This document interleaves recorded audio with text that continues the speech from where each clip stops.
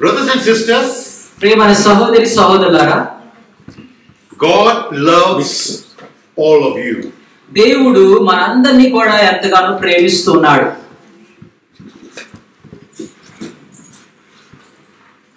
You are very important to God. మీరు దేవుని యొక్క దృష్టిలో చాలా ప్రాముఖ్యమైనటువంటి వారై ఉన్నారు. Your life is very special. మీ యొక్క జీవితం అన్నది చాలా ప్రత్యేకమైనటువంటిది. And God wants to bless you. అయితే దేవుడు మిమ్మల్ని బహుగా దీవించాలని ఆశపడుతున్నారు. Because you belong to God. ఎందుకంటే మీరు దేవునికి చెందినటువంటి వారై ఉన్నారు. Let's give God a clap offering. మన దేవునికి చప్పట్లు కొట్టి ఆరాధన.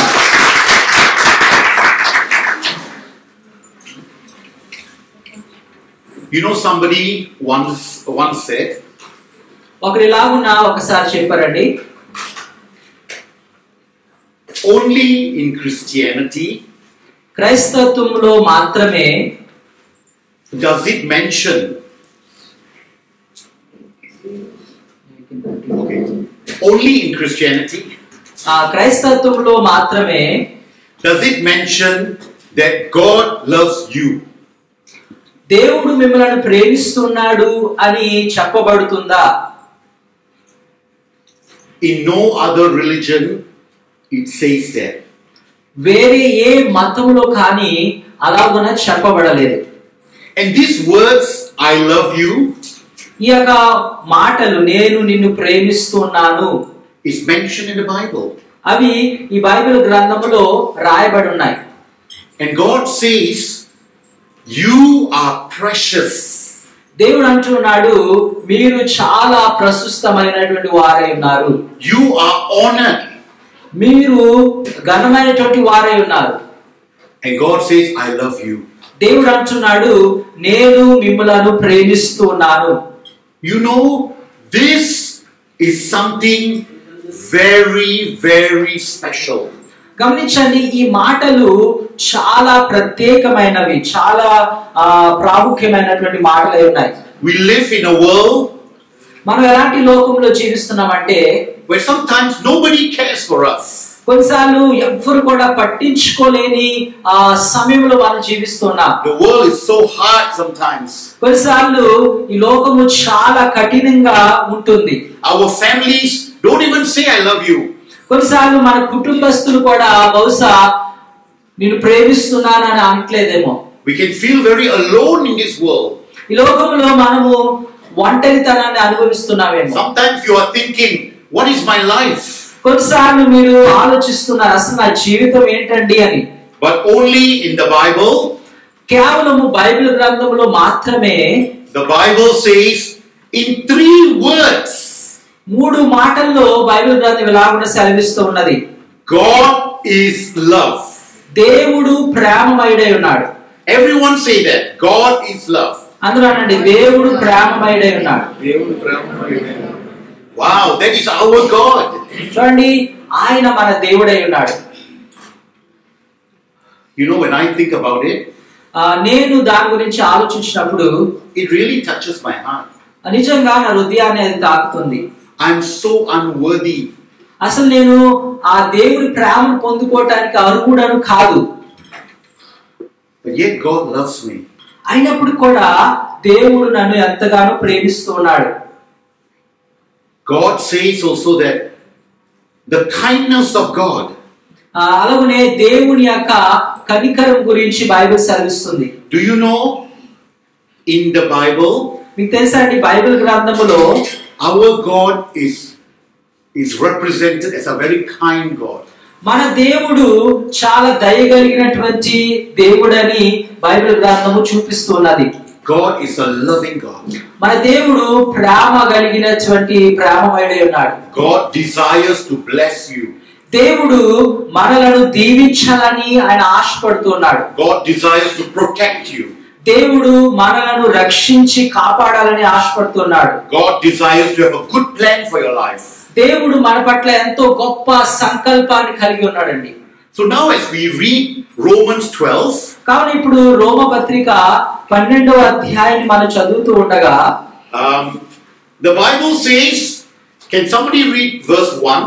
బైబిల్ గ్రంథము సెలవిస్తున్నది 1వ వచనం చదవండి. 12వ సహోదరులారా, పరిశుద్ధమును దేవునికి అనుకూలమైన సజీవ యాగముగా మీ శరీరములను ఆయనకు సమర్పించుకొనుడని దేవుని వాక్యములను బట్టి మిమ్మల్ని బతిమాలుకొనుచున్నాను. ఇట్టి సేవ మీకు యుక్తమైనది. దేవుని స్తోత్రం. God is saying here in the book of Romans, రోమ పత్రికలో దేవుడు ఇలాగున సెలవిస్తున్నాడు. You know, in the book of Romans, Paul is teaching a lot of things. మీకు తెలుసా అండి, రోమ పత్రికలో పౌలు అనేకమైన విషయాలను నేర్పిస్తున్నాడు. These are all very difficult concepts. ఇవన్నీ చాలా అర్థము కాని చాలా కఠినమైనటువంటి అంశాలై ఉన్నాయి.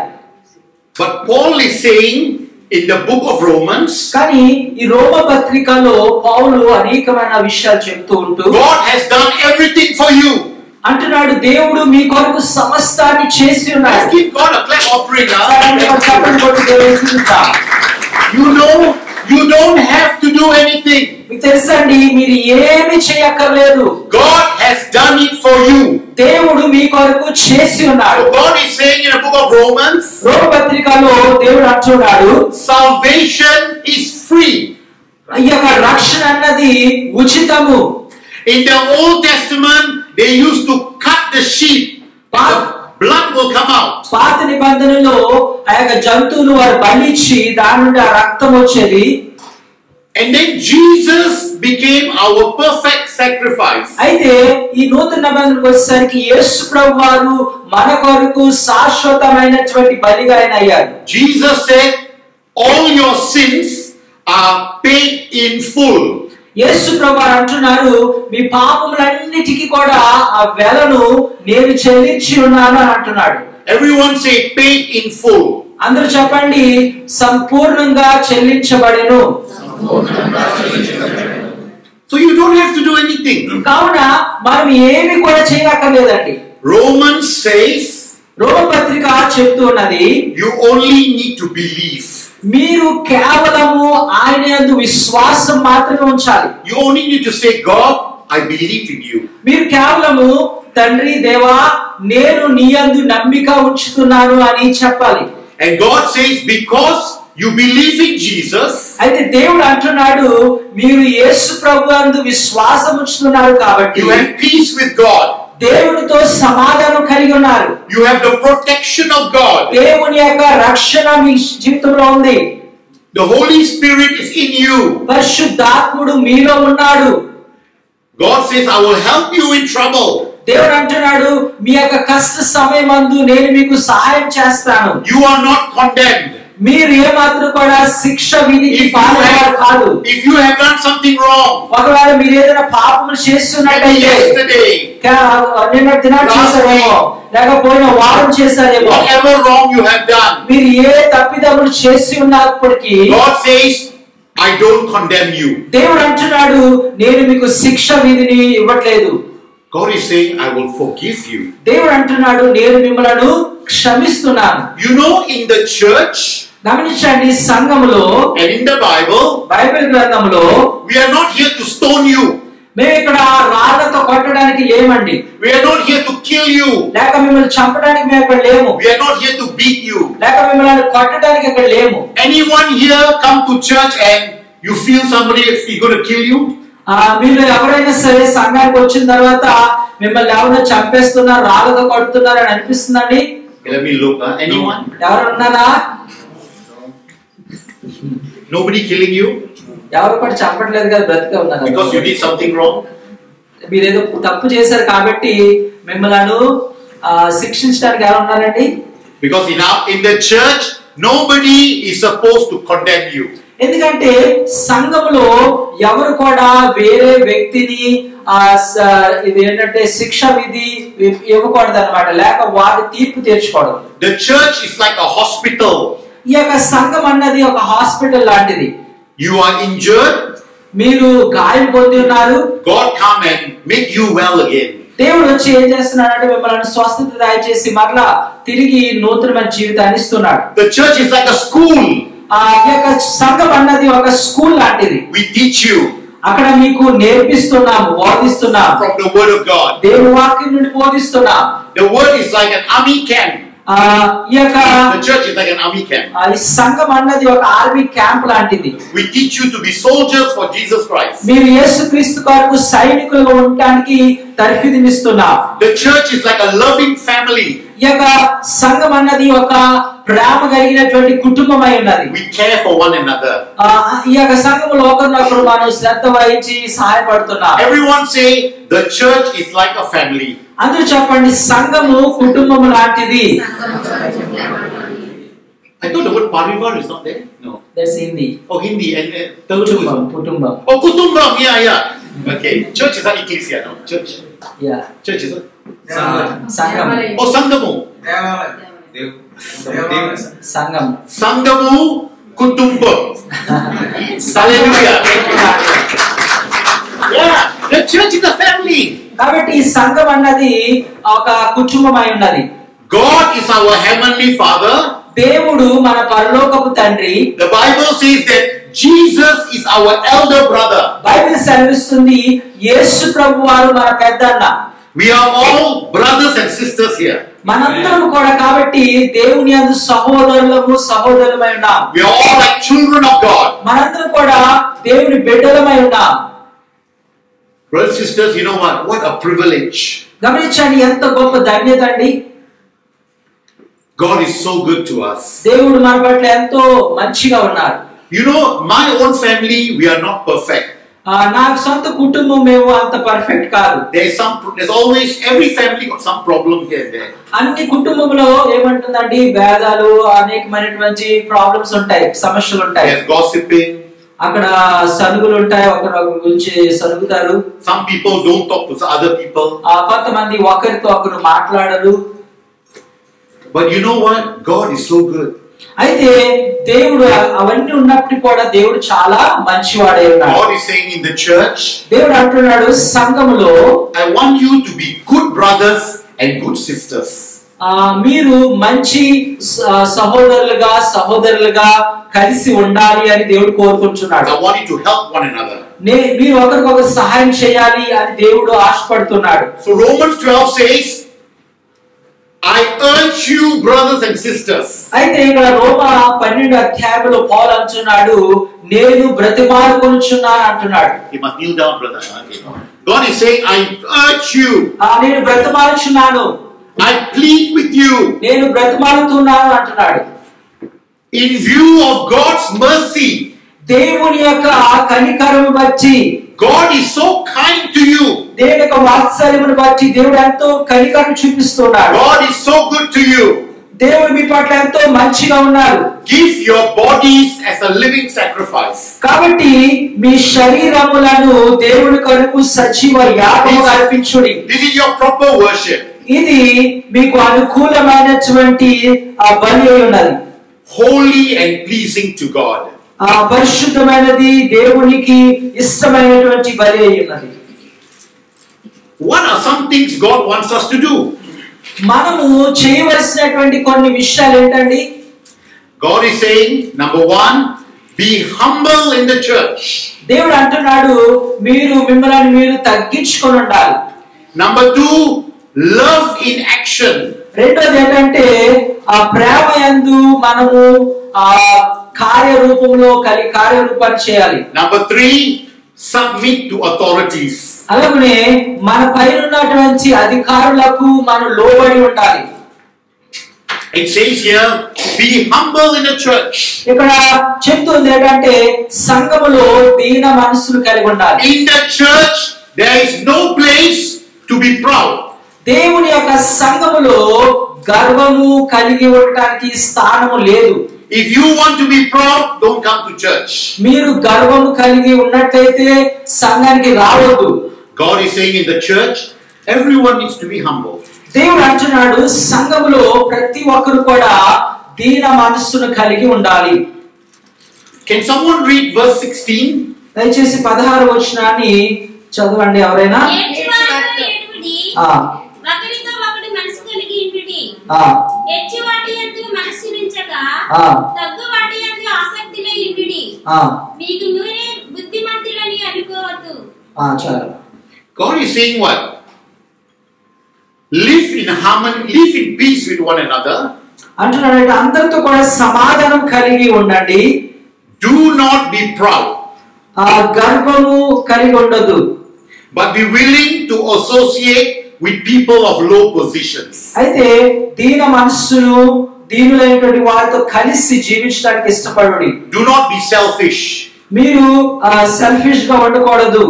Brothers and sisters in Singh Church, సహోదరి సహోదరులారా సాయి సంఘములో we teach that humility is very important.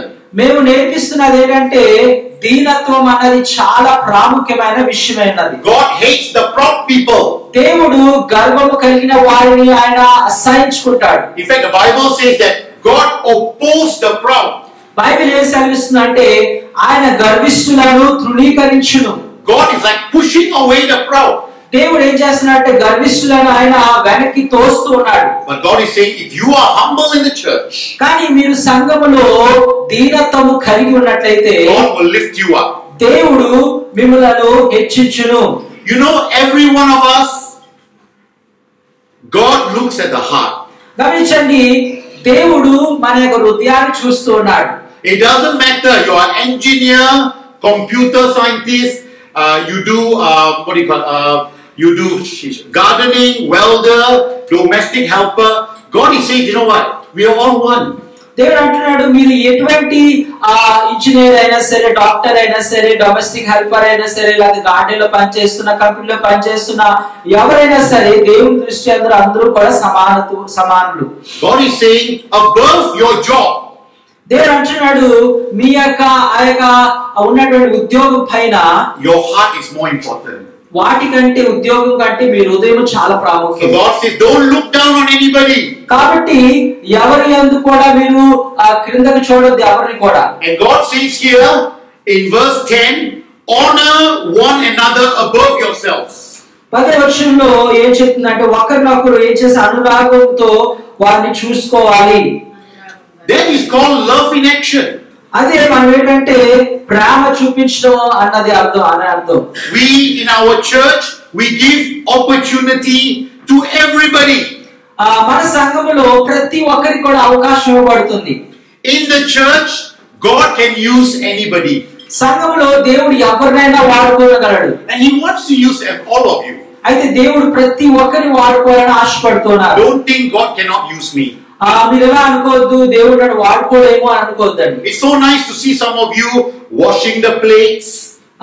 మీలో కొంతమంది వెళ్ళి ప్లేట్స్ ని కప్స్ ని మీరు వాష్ చేస్తున్నారు. Some of you wiping the tables. కొంతమంది టేబుల్స్ ని మీరు క్లీన్ చేస్తున్నారు. In the church after service you are arranging the chair. ప్రార్థన తర్వాత మీరు చైర్స్ ని అరేంజ్ చేస్తున్నారు. Some of you do sound system. కొంతమంది సౌండ్ సిస్టమ్ చేస్తున్నారు. Clean up. కొంతమంది క్లీన్ అప్ చేస్తున్నారు. Some of you serve the food. కొంతమంది భోజనాన్ని ఆహారాన్ని వడ్డిస్తున్నారు. Some play music and singing. కొంతమంది మ్యూజిక్ ప్లే చేస్తున్నారు, పాటలు పాడుతున్నారు. Some of you preaching. కొంతమంది ప్రసంగిస్తున్నారు. I was coming to church with 3 ladies. నేను సంఘానికి 3 స్త్రీలతో కూడా కలిసి వస్తున్న సమయమందు They say they really love Singh Church. వారు ఏమన్నారంటే నిజంగా వారికి సాయి చర్చ్ అంటే చాలా ఇష్టం అని అన్నారు. They say they like the word of God. వారు అన్నారు దేవుని యొక్క వాక్యం అంటే వారు చాలా ఇష్టము. Thank you Ratan Babu. Thank you Pastor గారు వందనాలు. Thank you to you. Okay. Ratan Babu words are very sweet. They like Ratan Babu preaching. Okay. అయితే పాస్టర్ గారి యొక్క మాటలు వారికి ఇష్టం అందరికి కూడా. They like the food in the church. సంఘంలో ఉన్నటువంటి ఆహారం అంటే చాలా ఇష్టం. And they like the feeling of family. అలాగనే ఇక్కడ ఉన్నటువంటి ఒక కుటుంబం అన్న ఒక ఫీలింగ్ వారందరిలో ఉంది. Let's give God a clap. And they also say that people are very humble here. అలాగనే ప్రజలందరూ కూడా దేవ మనసును కలిగిన వారు అని అంటున్నారు. Some church you go, the people they look up. కొన్ని సంఘానికి వెళ్తే ఇలాగ చూస్తారండి. They look up. ఇలాగ చూస్తారు. Because every one of you is very low. ఎందుకంటే మీలో ఉన్న ప్రతి ఒక్కరు చాలా కిందకి చెందినటువంటి వారు. When they come to church, they only look at the light. ఆ సంఘానికి వచ్చిన అలా లైట్ నే చూస్తారంట అలాగా. They don't look down. They don't look at anybody. వారు వేరే వారికి క్రింద ఉన్నటువంటి వారిని వేరే వారు చూడరు. Some church they look at what you wear. A lot of gold, they make friends with you. కొన్ని సంఘాల్లో మీరు చాలా బంగారం వేసుకున్నారు అనుకోండి, మీ బంగారాన్ని చూస్తూ ఉంటారు, మిమ్మల్ని మీకు ప్రాధాన్యత ఇస్తారు. If your sari all is nice, they make friends with you. మీ మంచి చీరను కట్టుకొని వచ్చినట్లయితే మీతో ఫ్రెండ్షిప్ చేస్తారు. But if you wear $10 sari, nobody talk to you.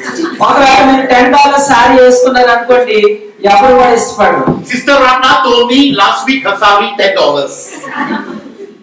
రత్న గారు ఏమన్నారంటే, Where's Ratna? పోయిన వారం ఆమె ఏమన్నారంటే ఆమె వేసుకున్నటువంటి సారీ కేవలం $10 అంట. I said hi. Where's I want to go there.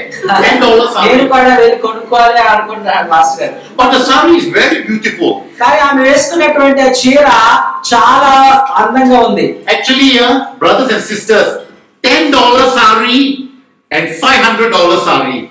గమనించండి, $10 చీర, $500 చీర కూడా. If your heart is beautiful, the $10 is so beautiful. ఒకవేళ నీ యొక్క హృదయము అందంగా ఉన్నట్లయితే ఆ యొక్క $10 చీర కూడా మీకు చాలా బాగుంటుంది. Because it's so, your heart is so beautiful, you know. ఎందుకంటే మీ హృదయము చాలా అందంగా ఉంది కాబట్టి. $500 sequins everywhere, ugly. $500 చీర మీరు కట్టుకొని దీనత్వం లేదనుకోండి, మీరు అసలు అంత వికారంగా ఉండొచ్చు. So God says, be humble. కావున దేవుడు అంటున్నాడు, దీన మనసును కలిగి ఉండాలి. And here it says in verse 5. Can somebody read verse 5? 5వ వచనంలో ఒకసారి చదవండి ఎవరైనా. అలాగే అనుకూలమైన అనేకులైన మనము క్రీస్తులో ఒక శరీరముగా ఉండి ఒకరికొకరు ప్రత్యేకంగా ఒలికలై ఉన్నాము. Okay, good. It says here, in the body of Christ, that is in the church. అంటే దేవుని యొక్క సంఘములో, శరీరములో, అంటే దేవుని యొక్క సంఘములో God is saying we are all one body. మనందరూ కూడా ఒక శరీరమై ఉన్నాం. Every one of you put your hand one. అందరూ కూడా మీ యొక్క ఇలా చూపించండి అమ్మా. We are all one body here. మనందరూ కూడా ఒక శరీరమై ఉన్నాం. When people talk about Singh Church, Singh Church గురించి ప్రజలు మాట్లాడుతున్నప్పుడు in their mind they are thinking, వారి మైండ్ లో వారు ఆలోచిస్తున్నారు, Singh Church is like one. Sai సంఘం ఒకటై ఉన్నది. If they blame the church, they will blame you as one. ఒకవేళ వారి సంఘాన్ని దూషించినట్లయితే మనందరినీ కూడా దూషించినట్టే. But if they praise the church, they praise you as one. అలాగనే ప్రతి సంఘాన్ని పొగిడినట్లయితే అందరిని పొగిడినట్టే. So it says here, each member belongs to all the others. అయితే ఒక్కొక్కరు అందరికి చెందిన వారు, శరీరానికి చెందిన వారై ఒకటై ఉన్నారు. Brothers and sisters, you are responsible for the next person behind you. సహోదరి సహోదరులారా, మీ ప్రక్కన వెనక ఉన్నటువంటి, మీ చుట్టూ ఉన్నటువంటి వారి పట్ల మీరు బాధ్యత గలవారై ఉన్నారు. You cannot say I don't care about people.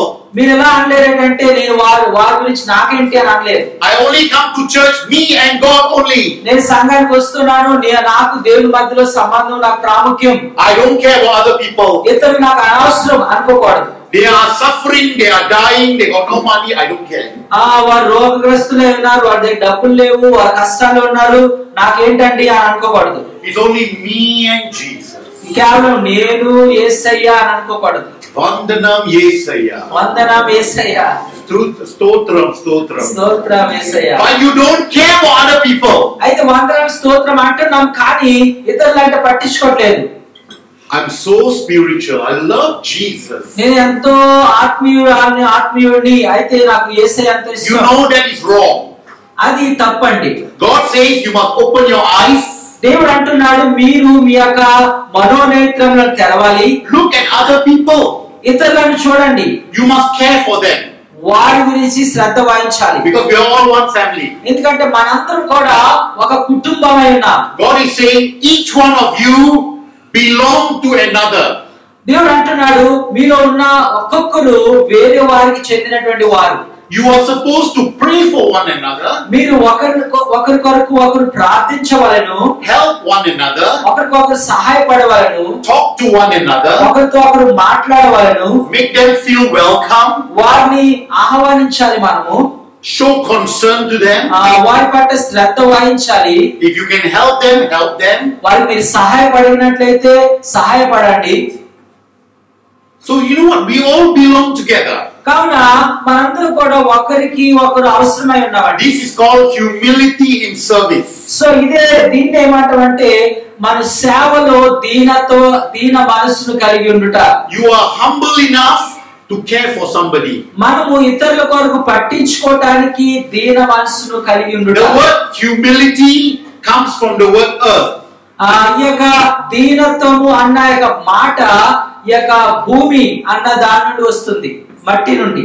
You know the Bible says from dust you come, from dust you will go. Bible సెలవిస్తుంది కదండి మనం మట్టి నుండి వచ్చినా మట్టిలో కలిసిపోబోతున్నాం. Do you all know we come from dust? మీ అందరికీ తెలుసా మట్టి నుండి మనం తయారు చేయబడ్డాం. Yes. We come from monkeys, dust or what? How do we come? కోతుల నుండి వచ్చామా లేక మట్టి నుండి వచ్చామా?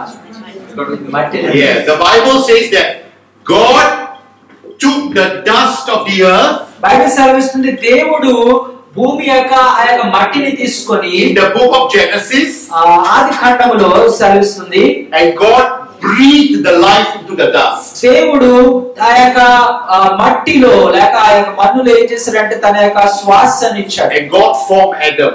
అలాగున ఆదామును తయారు చేశాడు. You know only God can do that. కేవలం దేవుడు మాత్రమే చేయగలడు అలాగ. So Adam was made from dust. కావున ఆదామును దేవుడు మట్టి నుండి తయారు చేశాడు. And then when we die, what happens to us? అయితే మనం చనిపోయినప్పుడు ఏం జరుగుతుందండి? We also go to dust. మనలను పాతి పెడతారు, మట్టిలోనే పాతి పెడతారు. Actually, when my mother passed away, నా తల్లి గారు నిద్రించినప్పుడు చనిపోయారు. First is my father passed away. మొట్టమొదటిగా మా యొక్క తండ్రి గారు మరణించారు. You know, Sikhs will cremate the body. సిక్కులు ఏం చేస్తారంటే ఆ యొక్క బాడీని కాల్చి వేస్తారు. They will burn the body. కాల్చి వేస్తారు. And then the next day we go to Mandai crematorium. ఆ తర్వాత మంటాయిలో అక్కడ ఉన్నటువంటి శ్మశానానికి వెళ్తాం. Actually, I was very shocked in my heart. అని నా హృదయంలో చాలా షాక్ అయ్యాను. The previous day my mother was dead and you know the body was there. ముందు రోజు మా తల్లి గారు మరణించారు, ఆ బాడీ అక్కడే ఉంది. In Singapore, the next day you must collect the ash. రెండో రోజున మీరు ఆ బూడిదను కలెక్ట్ చేసుకోవాలి. The whole body was ash, you know. చూడండి ఆ తర్వాత రోజు ఆ శరీరం అంతా ఏమైంది తెలుసా? బూడిద అయిపోయింది. Except a few bones. కొన్ని ఎముకలు తప్ప అంతా కూడా the rest is all ash. మొత్తం అంతా కూడా బూడిద అయిపోయింది. Actually, I was very shocked. నేను దాన్ని చూసి ఎంతో షాక్ అయ్యాను. My father was such a big guy. నా తండ్రి గారు చాలా బలమైనటువంటి వారు. All dust now. ఇప్పుడు ఏమయ్యారండి? బూడిద అయిపోయారు. So you know what? The Bible says you need to be humble. Bible సెలవిస్తుంది మనము దీనులై ఉండాలి. Humility comes from the word dust. ఆ యొక్క దీనత్వము దీన మనసు కలిగినటువంటి ఆ మాటకు అర్థం ఏంటంటే ఆ యొక్క భూమి నుండి మట్టి నుండి అని అర్థం. Whatever we do, let's be humble. మనం ఏం చేసినప్పుడు కూడా మన దీనత్వం కలిగి ఉండాలి. Because God is watching and seeing what you are doing. ఎందుకంటే మనం ఏం చేస్తున్నామో దేవుడు చూస్తూ ఉన్నాడండి. Okay, then the Bible says here, the Bible says love in action. అలాగే బైబిల్ ఏం సెలవిస్తుందంటే మనం ప్రేమతో కార్యం చేయాలి. Love must be sincere. ప్రేమ చాలా సిన్సియర్ గా ఉండాలి. When we love people, మనము ప్రజలను ప్రేమిస్తున్నప్పుడు we must care for them. వారి గురించి శ్రద్ధ వహించాలి. I like Sister Vijaya very much. నాకు సిస్టర్ విజయ గారు చాలా ఇష్టము. She really cares for the people. ఆమె నిజంగా ఇతరుల కొరకు ఆమె ఎంతో శ్రద్ధ వహిస్తుంది. You know, Sister Vijaya's heart is very, very soft. Sister విజయ గారి యొక్క హృదయం చాలా సాఫ్ట్, అంటే చాలా సున్నితమైనది. Last time, some of the brothers, they were sick. గతించేసారి కొంతమంది బ్రదర్స్ అనారోగ్యంగా ఉన్నప్పుడు Sister Vijaya would cook some food for them. వారి కొరకు భోజనాన్ని తయారు చేసి పంపిస్తుండేవారు. She would cook rice and fish and dal and all that food. ఆమె రైస్, తర్వాత దాల్, ఫిష్ అలాగా అనేకమైనటువంటి ఆహారాలు వండి పెట్టి వారికి పంపిస్తుంటారు. And she would ask me go to the house, I collect, and then we give to, I still remember we give to Kamara Suresh. కాబట్టి అలాగున వాళ్ళ ఇంటికి వెళ్ళి నేను కలెక్ట్ చేసుకొని నేను అనేక మందికి ఇచ్చేవాడిని. కామడ సురేష్ గారు ఆయనకి ఇచ్చాం. And there was also one helper where the owner didn't give food to her. She was very thin. అలాగే ఒక హెల్పర్, ఆమె వారి ఓనర్స్ ఎంప్లాయర్స్ ఏమి భోజనం ఇచ్చేవారు కాదు. If anybody is sick, Sister Vijaya really shows care, you know. కాబట్టి వారు అనారోగ్యంగా ఉన్నప్పుడు సిస్టర్ విజయ్ గారు ఎంతో ప్రేమను అనురాగాన్ని చూపిస్తుంటారు. Actually, there are so many of you here in our church. కాబట్టి ఇక్కడ ఈ సంఘంలో అనేక మంది ఉన్నారు. You also show very good care. అలాగే మీరు కూడా ఎంతో శ్రద్ధను వహిస్తున్నారు. There are so many brothers, they are very kind. ఇక్కడ ఉన్నటువంటి బ్రదర్స్ చాలా మంది దయగలిగిన వారు ఉన్నారు. And our sisters are also very kind. అలాగనే మన యొక్క సహోదరులు కూడా చాలా దయగలిగిన వారు. You don't like the Mother's Day gifts? మీ అందరికి కూడా mothers day gift నచ్చాయండి? Who didn't have any? ఎవరు పొందుకోలేదు? పోయిన వారంలో పొందుకోలేదండి. Okay, Oh, we'll try. Oh gosh. Okay, పొందుకోలేని చేతులు చాలా మంది. Now my Father's Day is coming. I'm going to give something. తండ్రుల దినం ఫాదర్స్ డే వస్తుంది. Father's Day, all the men, Medimax. Medimax soap. $1.05. $1.05 bumper offer. Okay, no joking. Okay, it says here,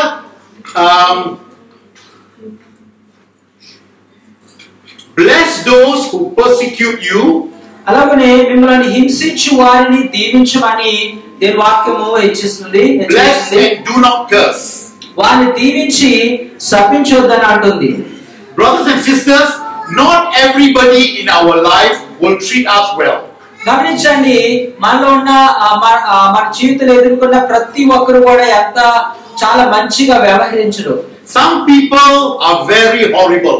కొంతమంది చాలా కఠినంగా వ్యవహరిస్తారు. Amen. Amen. Oh, you mean all of you, all people are very good, is it? మీరందరూ చాలా మంచివారండి అంటే మీరందరూ మంచివారనా? Have you met horrible people?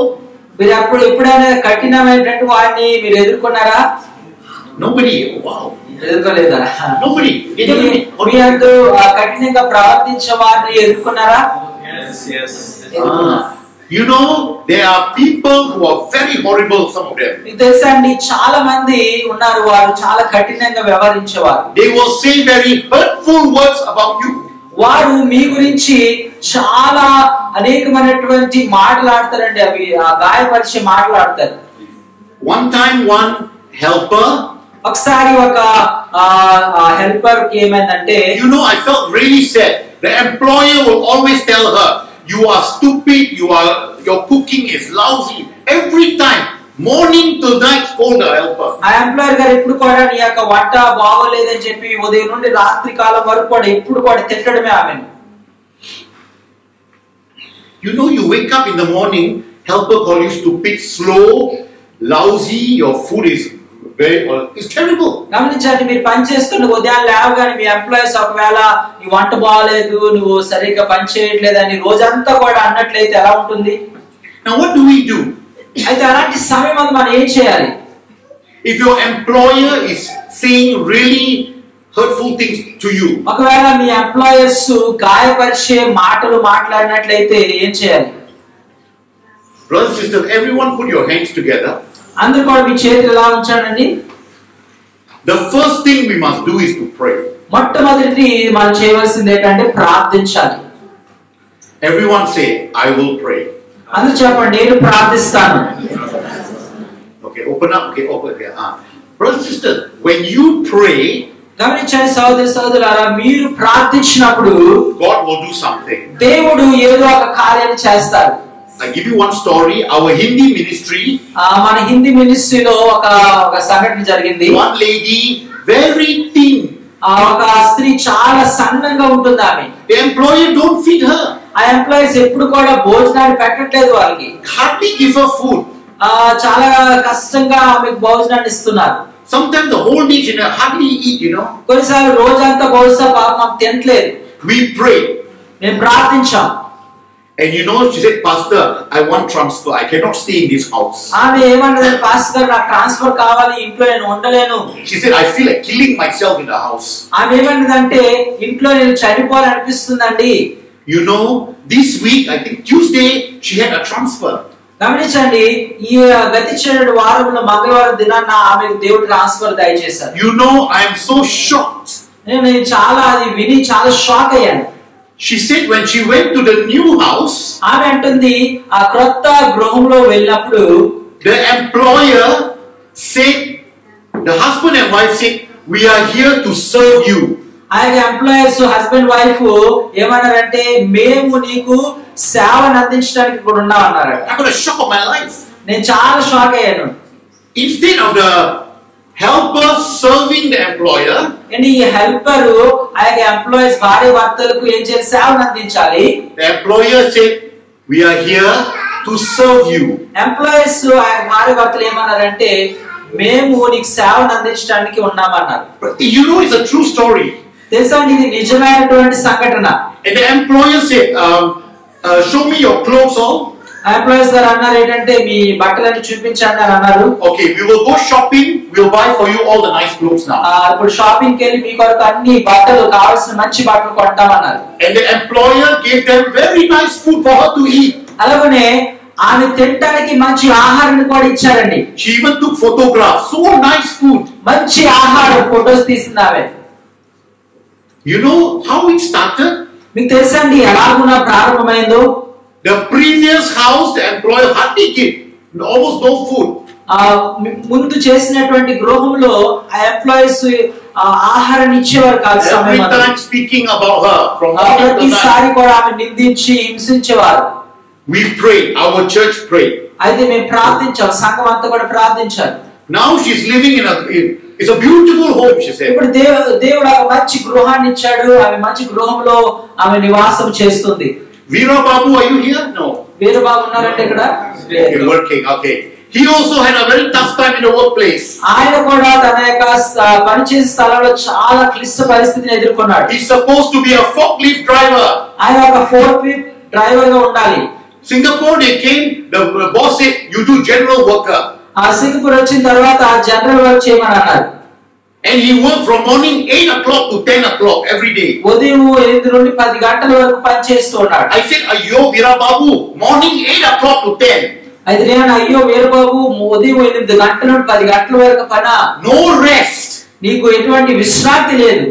I said, so tiring, who can work so long? ఇన్ని గంటలు ఎవరు చేయగలరని చాలా అలసిపోతారని. And the employer was very angry. అయితే ఎంప్లాయర్ చాలా కోపపడ్డాడు. Employer said, you're not happy tonight, I'll send you back aeroplane. నువ్వు హ్యాపీగా లేవా, ఈ రాత్రి ఏరోప్లేన్ పంపించేస్తాను అన్నాడు. We all prayed. మనందరం ప్రార్థన చేశాం. Next day he went to the office. రెండో రోజున ఆఫీస్ కి వెళ్ళాడు. He waited there for a long time. చాలా సమయము అక్కడ వెయిట్ చేశాడండి. I think the guys will know, in the office they will say, not happy, book aeroplane, tonight go. Right? మీకు తెలుసా ఆఫీస్ లో అంటారు కదా, మీరు హ్యాపీగా లేనట్లయితే ఈ రాత్రే ఏరోప్లేన్ బుక్ చేస్తాం, ఇంటికి వెళ్ళిపో. They don't want anybody to complain. వారు ఎవరు కూడా కంప్లైంట్ చేసే వ్యక్తులను చూడాలని ఆశపడరు. But we pray. కానీ ప్రార్థన చేసాం సంగముగా. And suddenly God moved the heart of somebody in the office. అయితే దేవుడు ఏం చేశాడంటే ఆఫీస్ లో ఉన్న ఒక వ్యక్తి యొక్క హృదయాన్ని దేవుడు కదిలించాడు. And finally they gave him forklift operator. అయితే ఆఖరిగా దేవుడు అద్భుత రీతిగా ఆయన ఫోర్క్లిఫ్ట్ డ్రైవర్ గా మళ్ళీ ఆయన అపాయింట్ చేశాడు. Not enough, we must still pray. అయితే నేను వీరబాబు చెప్పాను ఏంటంటే ఇంకా ప్రార్థన చేయాలి. Your working hours too long. నీ యొక్క పని చేసే ఆ యొక్క సమయం చాలా ఎక్కువ అయింది. And the salary is so low. Salary చాలా తక్కువ, గంటలు ఎక్కువ. Never mind, we will pray. God will give you a new job. మనం ప్రార్థన చేయబోతున్నాం, దేవుడు నీకు నూతనమైన ఉద్యోగాన్ని ఇస్తాడు. Can somebody read verse 14 and I better end, okay? దయచేసి 14 వచనం చదవండి, తర్వాత ముగించుకుందాం. దీవించుడి గాని శపింపవద్దు. చాలమ్మా దేవుని స్తోత్రం. You know what, brothers and sisters? Everyone say, bless those who persecute you. మిమ్మును హింసించు వారిని దీవించుడి. Everyone say one more time. అది చెప్పండి అమ్మా. హింసించు వారిని దీవించుడి అనండి. Let's all close our eyes. మనం కూడా తల వంచుదాం. If there's anybody who is causing you trouble, ఒకవేళ ఎవరైనా సరే నీకు శ్రమను అందజేస్తున్నారేమో, శ్రమ పెడుతున్నారేమో నీకు, maybe it's in your own family, బహుశా మీ సొంత కుటుంబంలో ఉన్నారేమో, maybe it's in your workplace, లేక మీరు పనిచేస్తున్నటువంటి స్థలంలో బహుశా మిమ్మల్ని హింసిస్తున్నారేమో, they are causing trouble to you, వారు మీకు శ్రమను కలుగజేస్తున్నారేమో, they speak hurtful words against you, వారు మీ పట్ల మిమ్మల్ని హింసించే లేక బలహీనపరిచే మాటలు మాట్లాడుతున్నారు, they make life difficult for you, వారు మీ జీవితాన్ని ఎంతో కష్టంగా చేస్తున్నారేమో. the Bible says you must bless them. Bible సెలవిస్తుంది వారిని దీవించుడి. You must bless them. వారిని మీరు దీవించాలి. If the Lord is giving any name in your heart now, ఒకవేళ దేవుడు అలాంటి వ్యక్తుల పేర్లను మీ హృదయంలో ఇస్తున్నట్లయితే, I want you to say in Jesus' name, మీరు యేసు నామములో ఇలా కూడా చెప్పండి, I bless. నేను దీవిస్తున్నాను. And you must mention their name. మీరు ఆ పేరు చెప్పి అలా చెప్పాలి. Say in Jesus' name, మీరు చెప్పాలి యేసు నామములో I bless. ఆ వ్యక్తిని దీవిస్తున్నానని. You must say their name. వారి పేరు చెప్పి దీవిస్తున్నానని చెప్పండి. One more time. In Jesus' name, మరొకసారి యేసు నామములో I bless. నేను దీవిస్తున్నాను. As the Lord leads you, you just bless now. Bless the name people. కాబట్టి దేవుడు మిమ్మల్ని ప్రేరేపిస్తుండగా, పేర్లు మీ మనసులో వస్తుండగా ఆ వ్యక్తులను మీరు దీవించండి. I bless this person, God. యేసయ్యా ఈ వ్యక్తిని నేను దీవిస్తున్నాను. In Jesus' name, I bless them. యేసు నామములో ఈ వ్యక్తిని నేను దీవిస్తున్నాను, హింసించువాడిని నేను దీవిస్తున్నాను. Jesus, help me to show love in action.